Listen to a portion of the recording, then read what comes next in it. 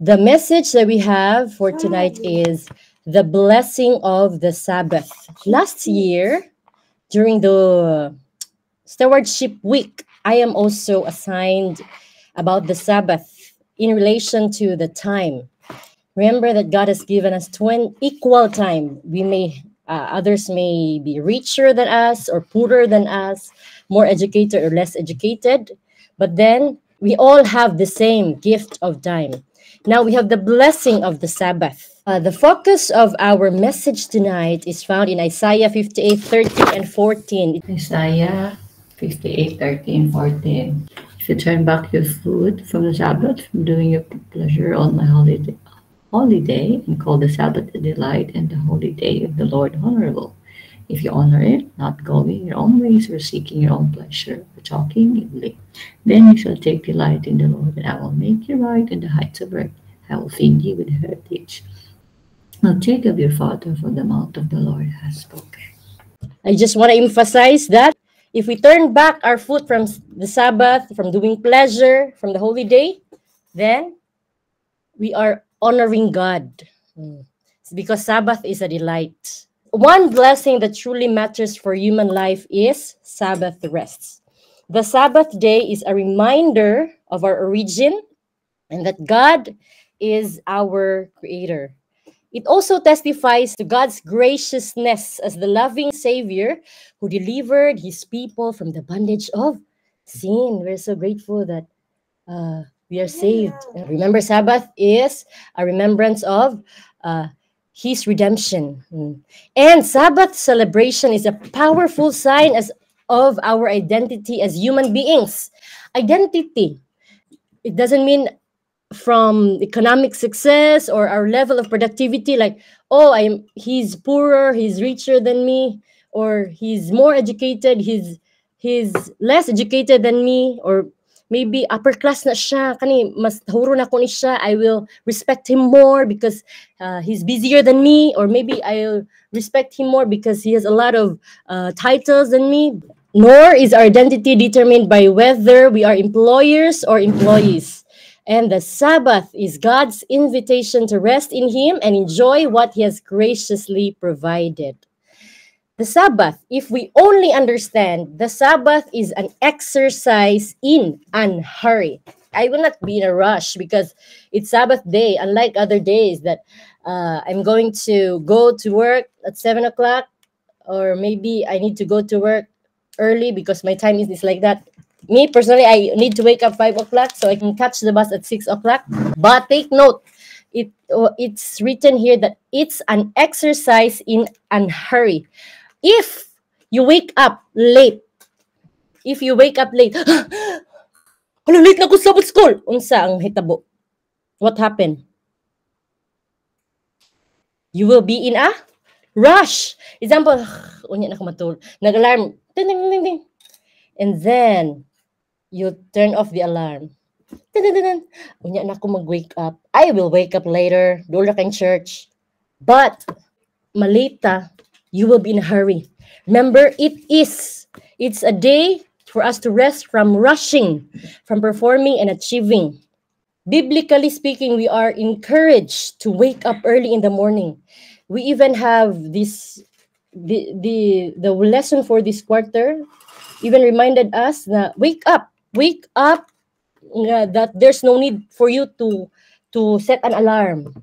Wake up because you will need to ask God's presence, ask God's guidance. So Sabbath day is a weekly declaration by our hearts and minds that God is more important than our to-do list and our output.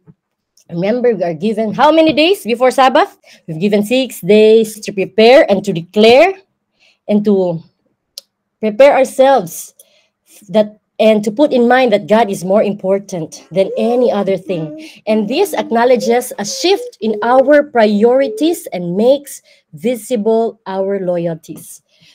Last year's week of prayer even reminded us to identify our priorities. There's no such thing as busy kay ko ani busy kay ko ana. It's because it's not our priority.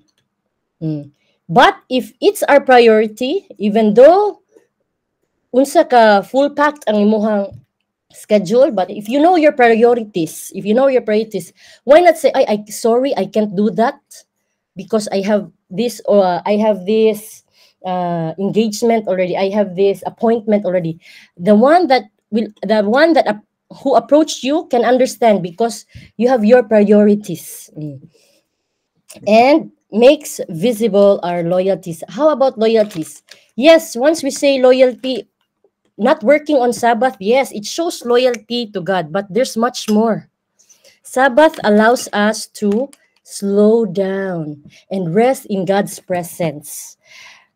If you are going to take an exam, okay, example, ma-exam ta, and then, if you're going to study on that day, I tried that, try na ko kay, I've seen a lot of kaning students ba nga kanang diha pag mag-study agad-agad. I tried that. When I on that same day nga nag-take ko exam, nothing came out from my mind jud. Isa-isa kana, even though bisag unsa pa ka hard kay ka mag-storya pero wala kay content, I think it's still wrong. Ano ba? So it's like cramming. You're not taking it slow. You're not resting your mind because puno na na imong brain. Also tried studying in advance. Then wala na din ko nag-study sa nandoon na kay exam. At least ma-relax akong brain. And it's just like the Sabbath. If we will do the things that we need to do prior to Sabbath, then pagka Sabbath day, there's no need to do anything. Like, I mean, if we can be able to do like nabatay outreach or anything, why not make it on the before the Sabbath? Then pagka Sabbath, when you're in church, then your mind will be set sa atuang worship. It allows us to slow down and rest in God's presence, and allows us to enjoy His promise that He is enough. God is enough. Although we have businesses, activities, we don't have those activities on Sabbath, but it's that thing will show loyalty to God. Resting in God's love and care is far more than abstaining from work. If we rest in God's love, if we rest in God's care, it is far more than abstaining from work. When we learn to rest in the reality of God's unfailing love, and when His goodness becomes our focus, we experience joy, shalom, and a desire to worship God in our entire being. Have you tried that? You have this desire, gusto jud mo simba. There are times that, I really want to go to church. Have you tried that? I really want to worship God.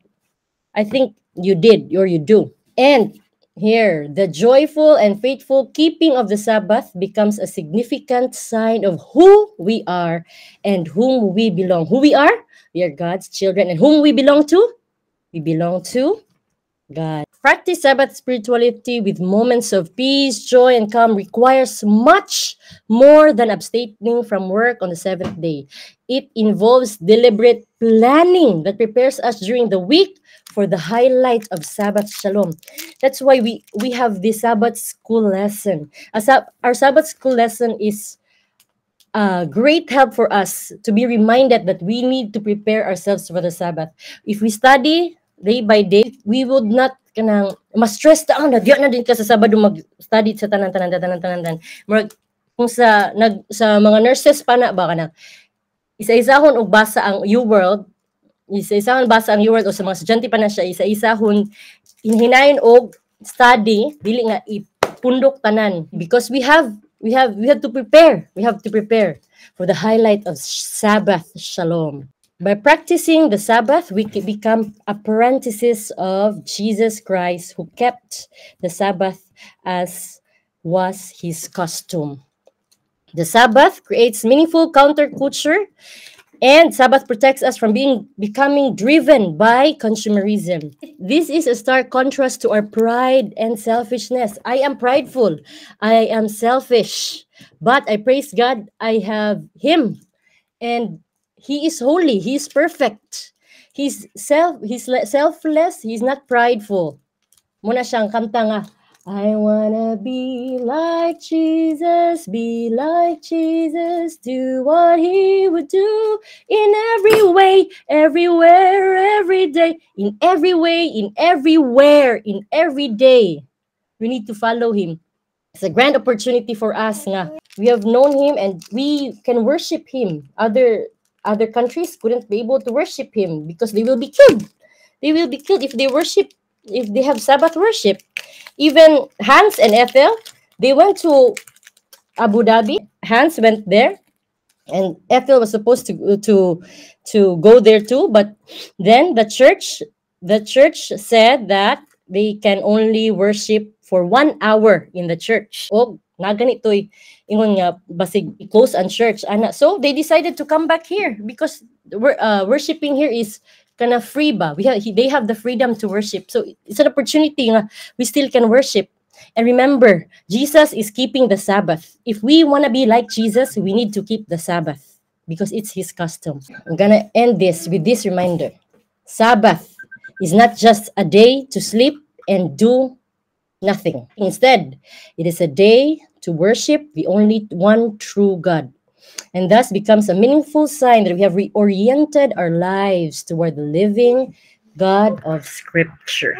If you want to be like Jesus in every way, in everywhere, in every day, that's here I am to worship, here I am to bow down. We are going to worship him and be like Jesus.